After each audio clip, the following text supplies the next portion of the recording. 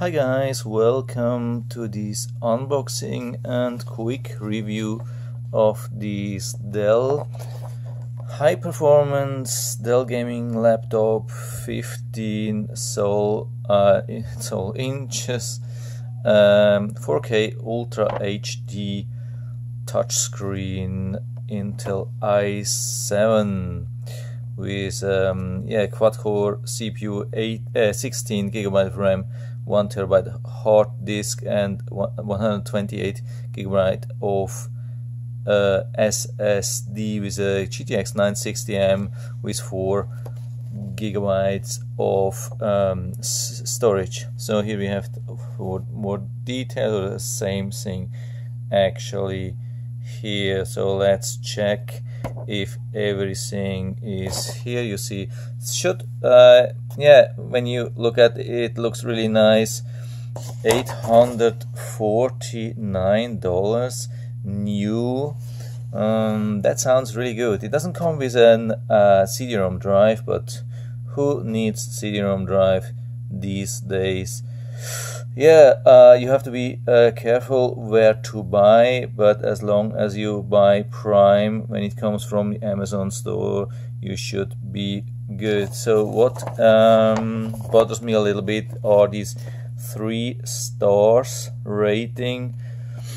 Some people are a little bit complaining. Can't remember. I think one person was complaining about the 4K display. Told me, or he wrote that it's only 2K or something like that. So for me it doesn't matter. I will use it with an external screen anyway. What is important for me anyway, the real quad-core CPU, not something with a virtual quad-core. But the i7, the HQ series, is with a physical quad-core CPU, 16GB of RAM, SSD, and a good decent graphics card. Of course, this is not a graphics card which you can use to play the latest games in highest resolution, but it's supposed to be a decent graphics card where you can play like most of the games in intermediate resolution or all the games in high resolution. So I've been playing a couple of games on this graphics card, and I was really surprised by the performance. So hold on a second. That's a little bit pain to open that. I don't want to damage that. You never know. I have already bought a couple of PCs from Amazon and they arrived damaged. It was really annoying. So I haven't seen this for a long time. 2 laptops in a row. It was an Asus. I've ordered 2. Oh my god.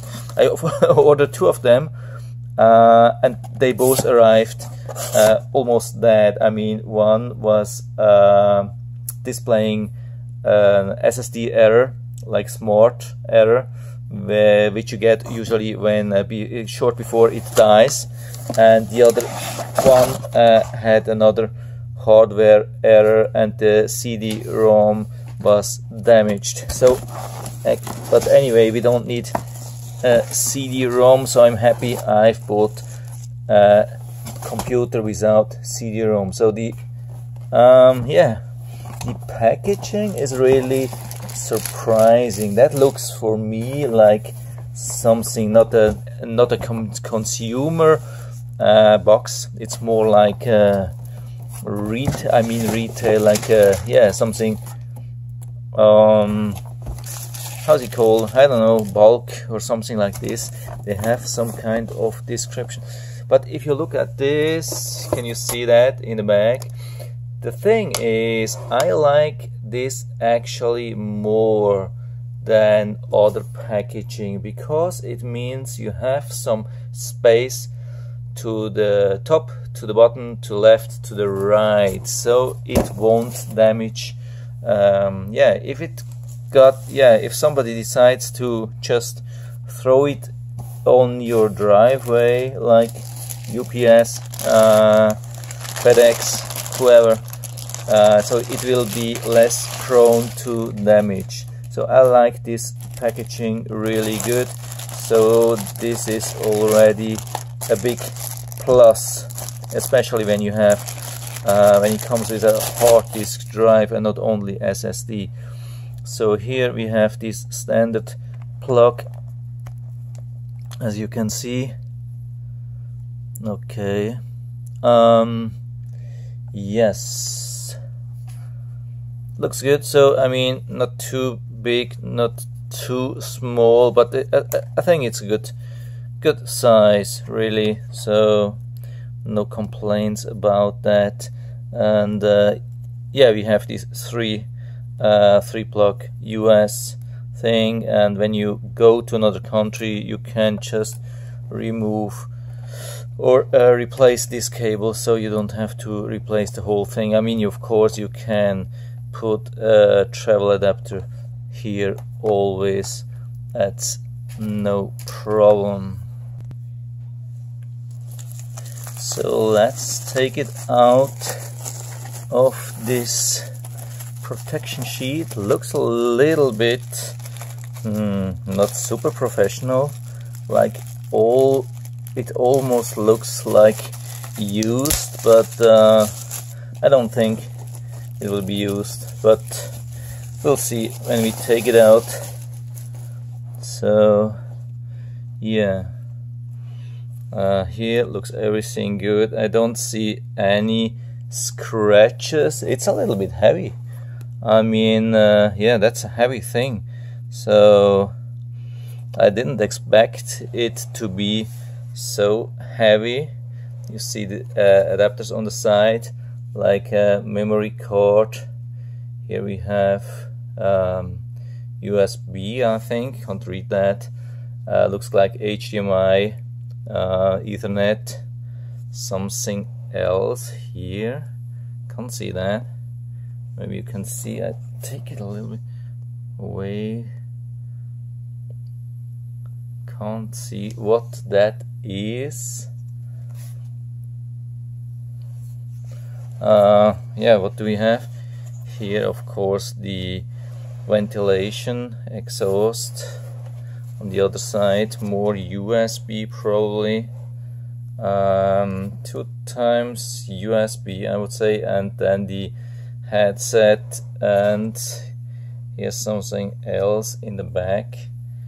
Can't find that. Maybe you can see that. I've never seen that. Okay, doesn't tell me something. Yeah, there's one LED light in the front. Let's see at the bottom. Yeah, a lot of ventilation, which is good.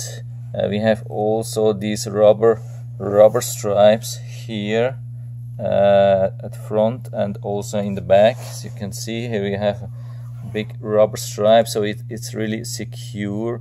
It's quite soft. So here probably the speaker or something like that. Yeah, I don't know why it's here, but it's difficult anyway to place it somewhere else. So yeah, I'll plug it in and then we will see. So that looks really neat, looks nice. So we plug it in. Plug-in is here. We open that, and yeah, that looks really good. I don't see anything special for the screen, like fingerprints or something like that. Yeah, here we have a big touch field. Yeah, here again we see same thing, a little bit of this description. Hope you can see that. I don't know if it gives you more information. Yeah, not so much subwoofer. Yeah, I wouldn't expect too much, but it says Inspiron 7000 series. That's probably the main description. I don't know why they didn't put it in the Amazon listing. So you can see this English keyboard. I'm showing you all the keyboard. I mean, yeah, it's nothing special here. You have the function with, yeah, some special functions for speaker loudness, brightness, yeah, wireless thing. Yeah, I hope you can see all these things if it's important for you, as long as you don't need as you're not using, when you're not using an external keyboard. Here the power on off in the back.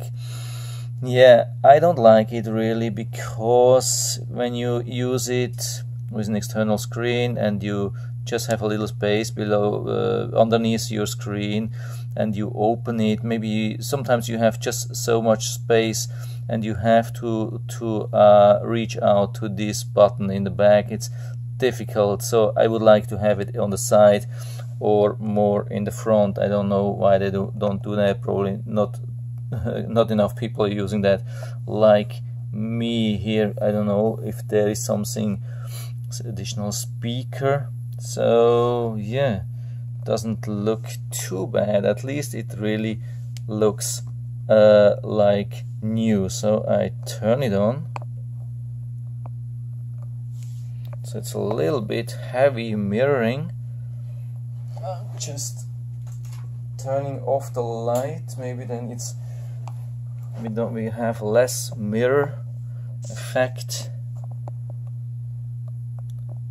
The moment I'm just seeing me.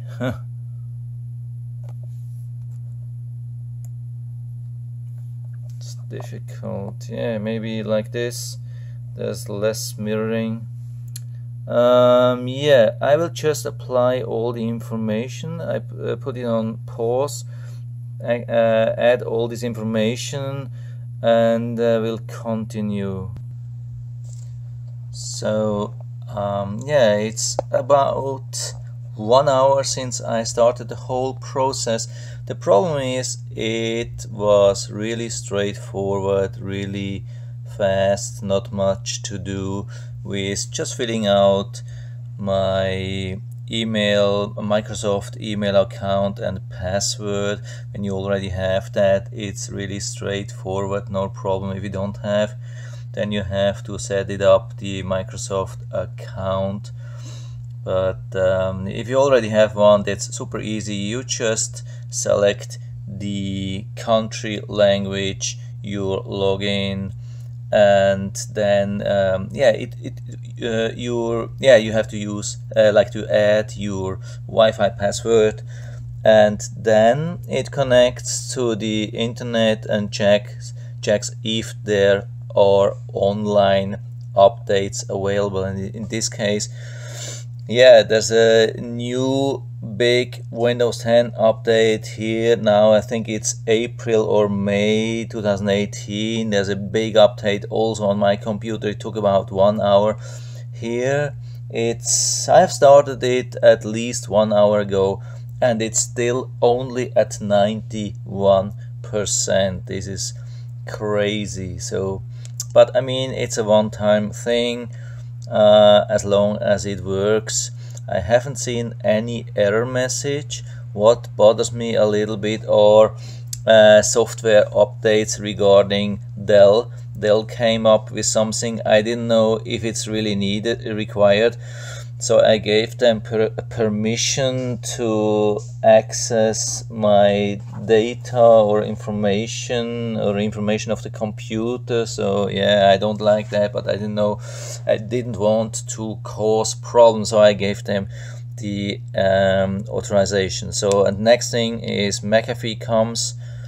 There's also a Dell update. I don't know if it's good. So I think during the Windows update I think it's good to say remind me later. So the good thing, obviously, the touchscreen works. That's good.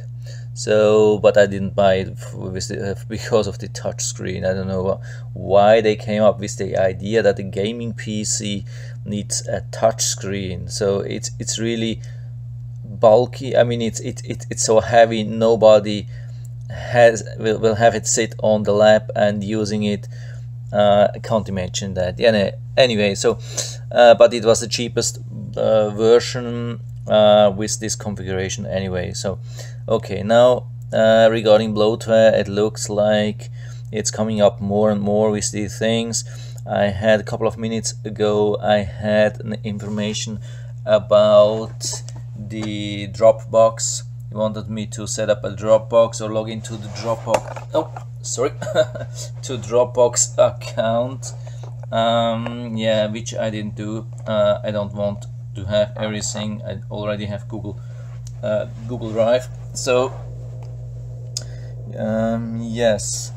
So now it says McAfee Live Save. Yeah, of course I want. Yeah, you can't turn off on or off or something like this at the moment. It's just at 91%. So this is crazy now, because it's during this setup it requests you to restart now from McAfee. So don't do that, otherwise you can be in big trouble. So I say restart later. Okay. So probably there will be a lot of additional bloatware and it takes a lot more more time. Set this on pause, 91%. Yeah, after 1 hour it's a little bit annoying. So but I pause this and I continue later. Okay, so I did it now more or less. What happened after I connected to the internet? It did an update which took about 1 hour. It counted up from 0 to 99%, and when it was up to 99%, I thought it's good. Now it started another update which took another hour about. So in total about 2 hours. It rebooted many times. It was really crazy, but I didn't have to do something, it just did it automatically. At the end I logged in and there was another update. It took again 5 minutes. So but now I think I'm actually ready now with everything. That's really crazy, so that it took so long, but it's looking pretty good. Also, you see the like the keyboard, which is illuminated. That's really cool, really looking nice. Yeah, so let's try and see what we have here. So we go to this PC. Hope you can see that more or less. I'm just tell you everything, of course. Let's go and see. We have a C and we have a D. C is the OS. I hope that's on the SSD. Everything else wouldn't make any sense. So use space is 57 gigabytes. Free space is 53. That's ridiculous. So just with the installed Windows, already half of the space of this solid state disk is used. So I think we can remove a lot of them. You see there's a Windows folder. Hope you can see that. Can zoom in a little bit. So on the C drive we have a Windows, which is the current Windows, of course. Then we have a Windows old and we have a Windows upgrade. So I think we can, after it's stable for some time, we can definitely delete that. And I want to get rid of some of these program files, because program files I will put on D. I just want to have on Windows only on C. So because C is really, yeah, that's the problem. You see D, you have 1 terabyte. It's not actually 1 terabyte. It's, yeah, I can go back. You see 931 gigabytes free out of 931. So nothing is there. That's the hard disk. So here I will place the programs, and here I want to have just Windows, because yeah, Windows is critical for speed for daily use. Yeah, so that's good so far. Let's check the system information. So we see here the summary. Yeah, we have the the processor. I don't have a mouse, unfortunately, so we can see, but here you see there's an i7 6700HQ. Hope you can see that. So that's what we expected. Installed physical memory, 16 gigabytes. That is what I also expected. And I think somewhere here, I have to find, I can't remember anymore. I think it's display. Here we see the graphics card in the display. You see it's the GTX 960M. I'm not sure if we can see the amount of memory, but the internal graphics card is a HD graphic 530. So I don't see the 4 gigabytes of RAM on the graphics card, but probably I would have to install something. Yeah, here we have the resolution. That's probably the resolution of the screen, 3800 to 2100, 3840 to 2160. So yeah, looking pretty good. So everything is really good and smooth and everything. So no complaints. I've told you I have bought computers which had, yeah, either when I opened a problem or when after I did some work, they came up with smart errors from the SSD or other problems. So this one doesn't have any problems so far. So what's interesting now, you wanna check the software, so apps which are installed. So like some kind, like bloatware. Where do we have this? Yeah. Don't know if you can scroll down. Yeah, here. So here you can see, you see, can you see that? Hope you can see that. So Bubble Witch Saga, that's horrible. Candy Crush Saga, oh my goodness. So a lot of Dell things, I mean Dell update, that's okay. Dropbox, definitely we don't need. Yeah, McAfee, I don't need. Office, I mean that's just a trial, I'm pretty sure. Minecraft, Netflix, Quickset, sketchbooks. There's so many. I mean, yeah, so many. I would say, yeah, it's average. So what you can expect. Last time I set up an Asus, and it had about same thing. I mean, it's bloatware. It's not so. Yeah, it's not like on mobile phone where sometimes it's impossible to get rid of these things. When you here you have Bubble Witch 3 Saga, we click on uninstall and it should be gone. Same thing with other things, Candy Crush, all these stupid things. Sorry for that. Yeah, we can't just get rid of that because they're usually I mean, we don't need that, and there is sometimes yeah, I mean, not viruses, but whatever they can have, backdoors, Trojans, spyware at least, or can't remember the names, adware and those things. So also McAfee, the whole thing, the web advisor I will keep, but the life save, all these antivirus, those things I will get rid of, because I will use the Microsoft Defender. I have such a good experience with Microsoft Defender. I'm not using any other antivirus thing anymore. It's definitely it's a good thing. So yeah, and all the other games I will get rid of, but yeah, it's looking good.